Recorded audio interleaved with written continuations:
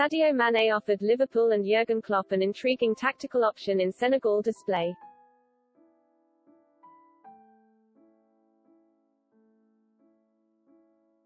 Sadio Mané has been a staple on the Liverpool left since moving to accommodate Mohamed Salah.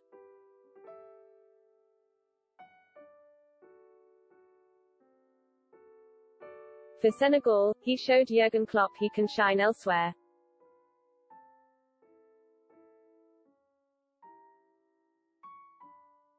The international break often offers the chance to see Liverpool players deployed in unfamiliar positions.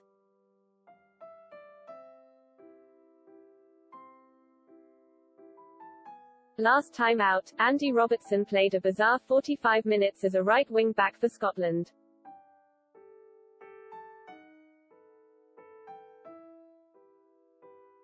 On this occasion, it was Sadio Mané and Senegal giving Jürgen Klopp something to think about.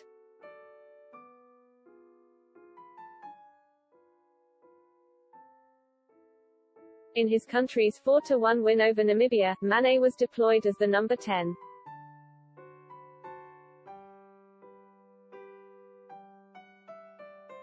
Senegal are blessed with something of a golden generation at present, and there is no shortage of pace.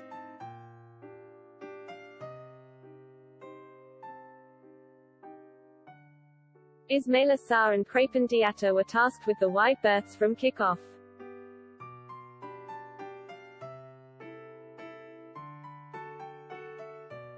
The latter was replaced in the second half by Keita Baldé Diaw, no slouch either.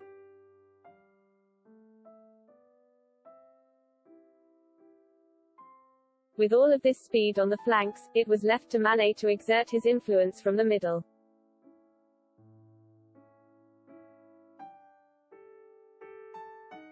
To say he managed to do so would be an understatement.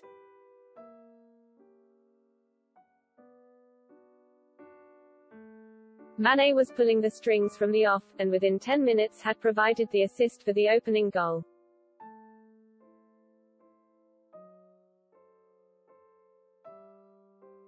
Keeping his cool after receiving the ball in the box, he shoveled the ball to Idrissa Gueye, who fired confidently into the corner.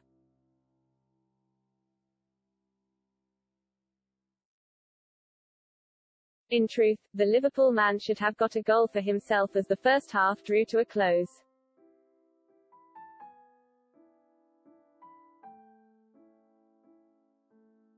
He showed that his pace could still be a weapon from central positions.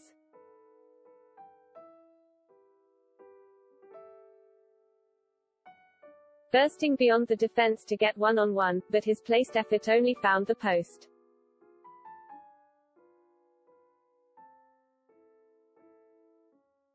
However, Mané was quick to make amends. Early in the second half, he received the ball central and deep.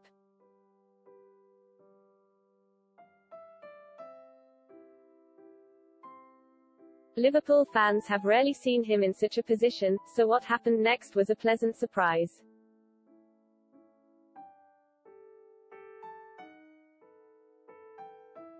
He skipped deftly past 1, 2, 3 players, before curling the ball delightfully beyond the goalkeeper.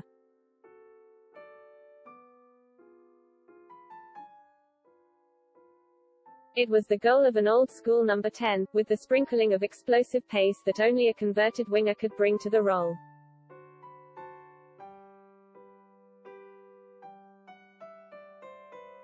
Drifting wide from his central base, he got his second assist in the closing minutes.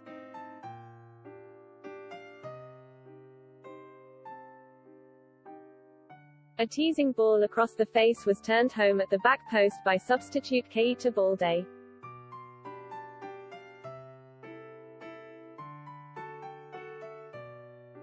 Demonstrating the benefits of accommodating Mané and other rapid wingers into the same lineup.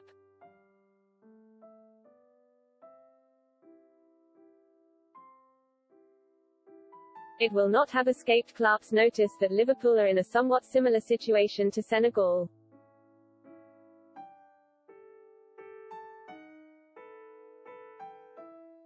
In the sense that Mané is one of many talented wingers in a team with no natural number 10.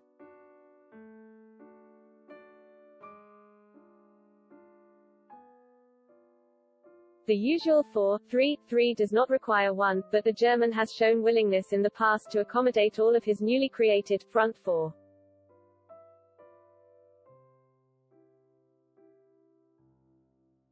With Roberto Firmino serving as striker, Mohamed Salah and Diogo Jota both bring pace and trickery to the wings.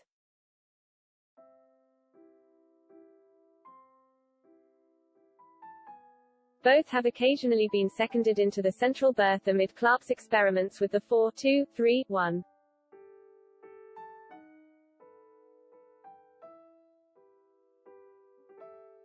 But Mané has made a convincing case to alter that arrangement.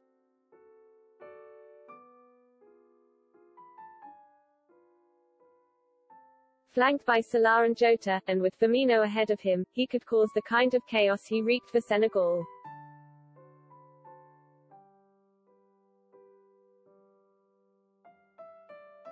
Naturally, this all comes with the disclaimer that Mané was up against Namibia, a team ranked 106th in the world according to FIFA.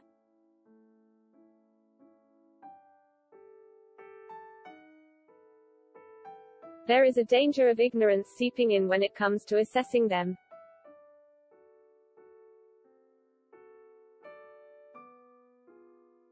They were the only other unbeaten team in the World Cup qualifying group prior to the defeat to Senegal, having beaten Togo and drawn with Congo.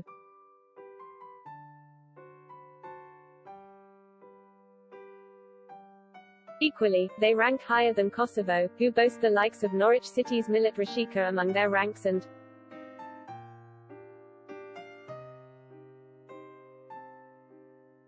who gave England a difficult time in a 5-3 defeat not so long ago.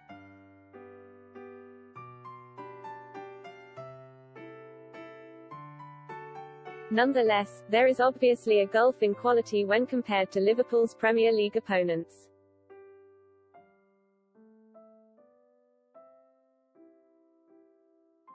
Even so, the performance will have been intriguing for Klopp.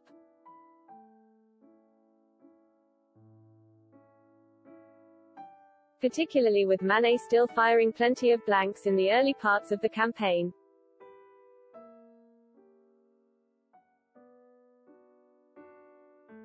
Carrying on a worrying trend from last season, it might not be the worst idea in the world to try and emphasize his creative qualities.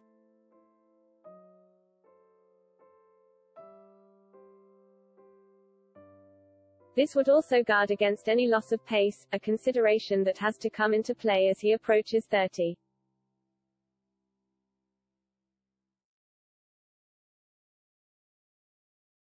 FSG will have to make a decision on his contract situation soon.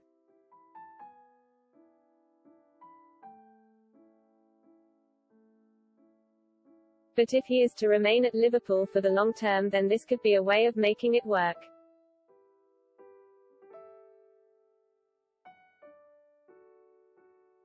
Jota is a slight doubt for the trip to Watford, having picked up a knock with Portugal.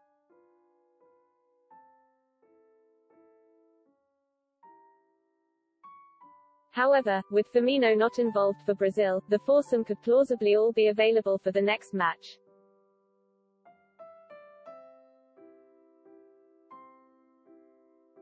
With the usual midfield options heavily restricted by injuries, and by Fabinho's international commitments.